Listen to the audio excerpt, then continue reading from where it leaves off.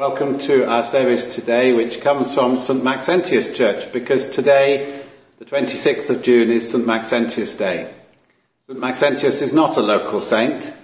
He was from the centre of France. He's not a recent character. He is from the 5th century. He was born in 448 AD. We're not quite sure how he got linked to this particular church in this particular parish, but God's ways are different from our ways. And sometimes we don't know what impact we have on other people. So as we gather to worship, may we remember those who come and pray with us. Maybe we've never met them. Maybe they're from further afield. May we pray for each other and support each other. May we hear God's word. And may we not only just pray for each other, but may we pray for God's world. We remember too this week that it is St Peter's Day on Wednesday, and we pray for our parish of St Peter's in Belmont. The saints are there to encourage us and to inspire us, but we are called to walk as God calls us to walk in the world today. And our first hymn, One More Step.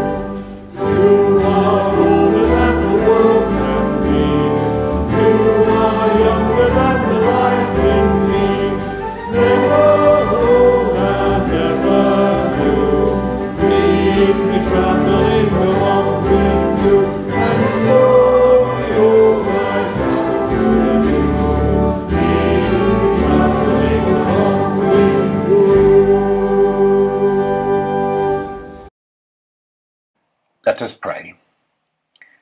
As we remember St. Peter, a man of faith but also failing, we thank you for his faith. Help us be people of faith.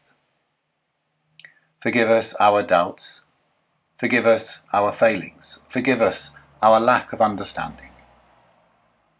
As you prayed for Peter and forgave him, so may we ask for your forgiveness for us.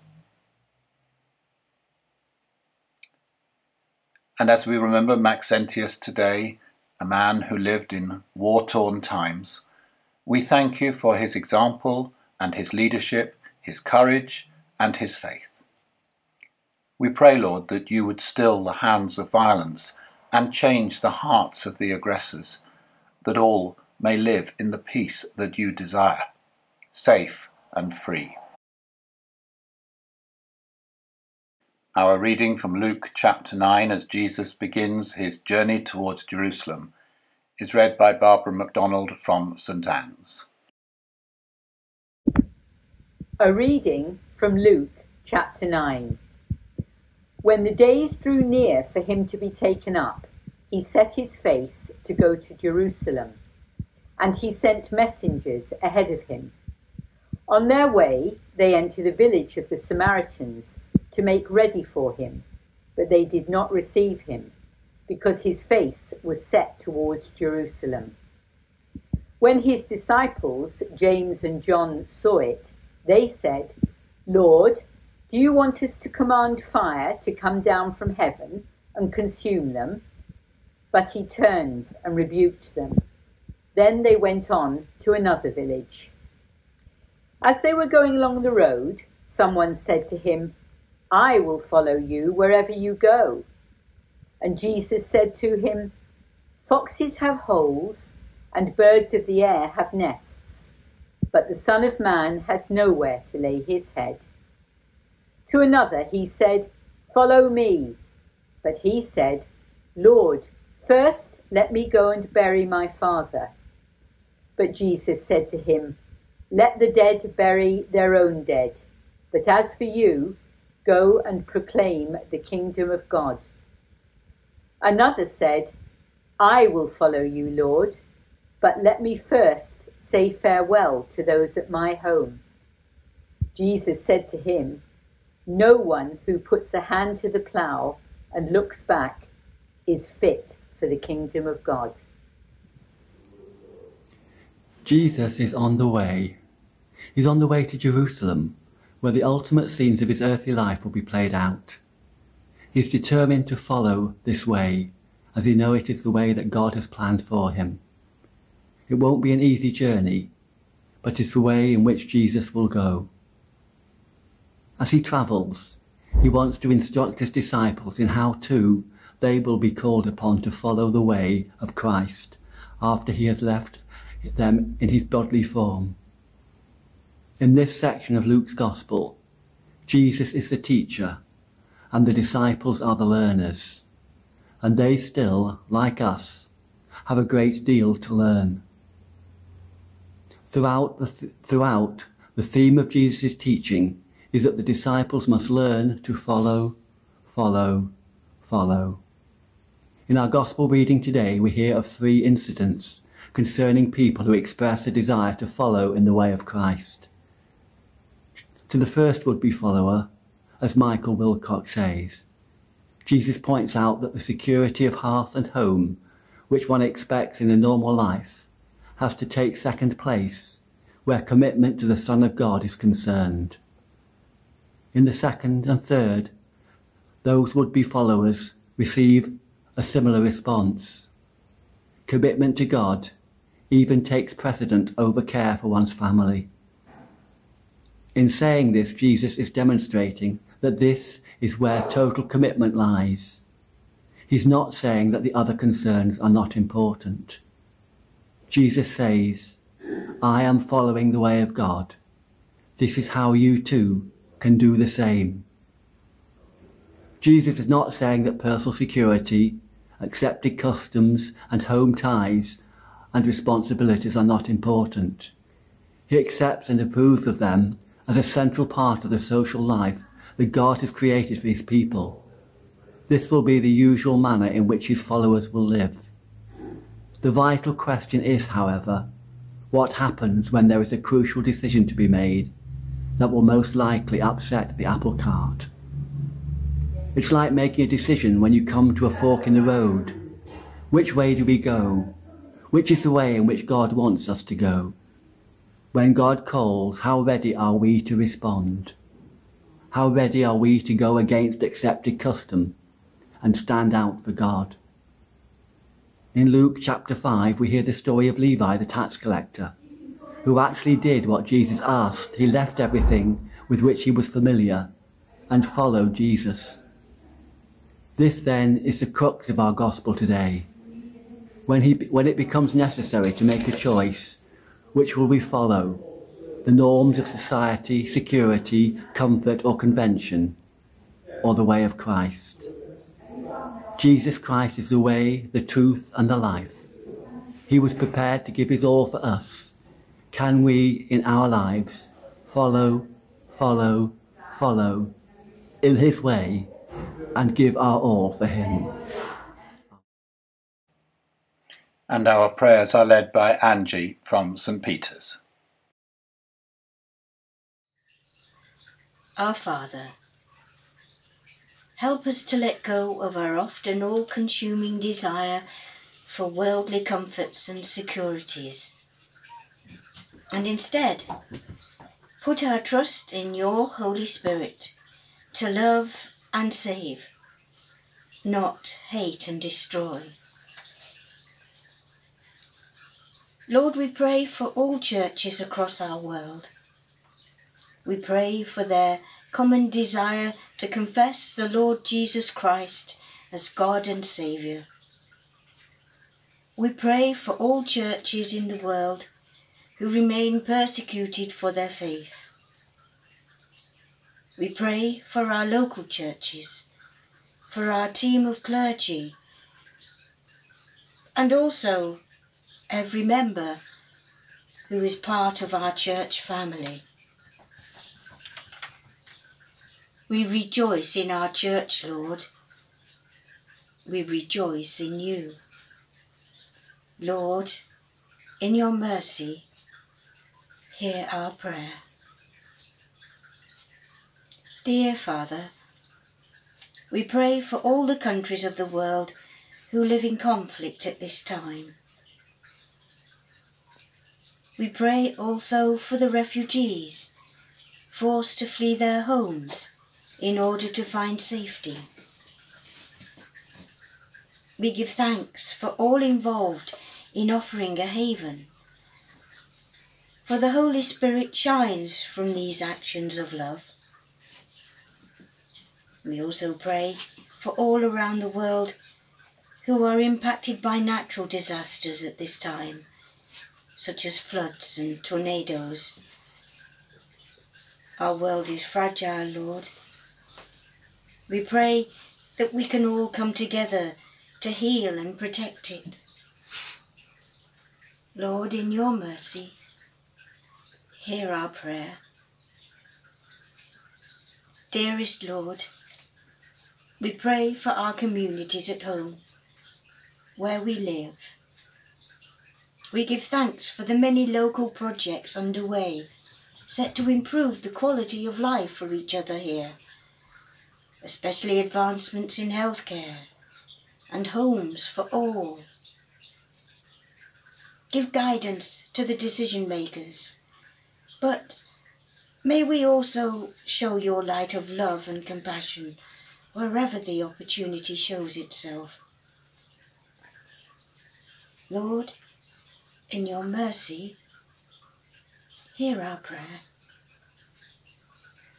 We pray for the sick and troubled in body, soul and mind. We pray for comfort, Lord, for care, for relief. We give thanks for all who tend to the sick in all of the roles involved.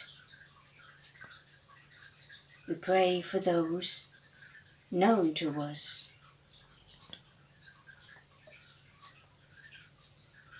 May your Spirit shine upon them. May they feel your love.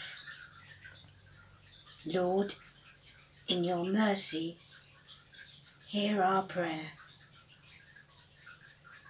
Our Father in heaven, we pray for those who have died, who are now with you, those unknown to us, and especially those we know.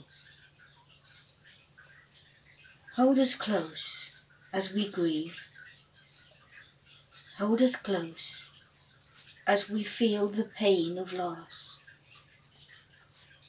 Help us to take comfort from your will.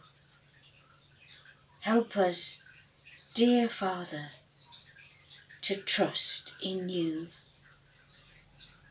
Merciful Father, accept these prayers for the sake of your Son, our Saviour, Jesus Christ. So may we continue to pray, may we continue to journey with God on the path that he calls us to, and may our churches and our homes be places of welcome for everybody. Our second hymn, All Are Welcome.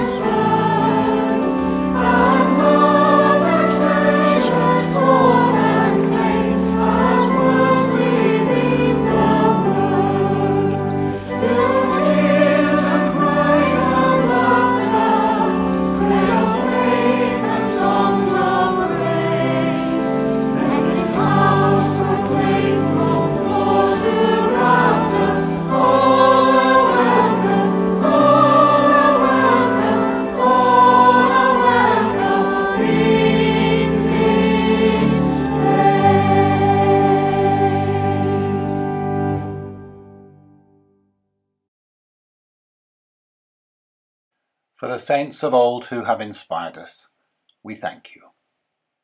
For the saints of our youth who showed us something of God, we thank you. For the saints of today who shine God's light in the darker places of our world, we thank you. The saints in heaven cheer us on. Surrounded by such a cloud of witnesses, may we have confidence in our own journey of faith, hold fast to what is of God, and live for Christ in this world. Amen.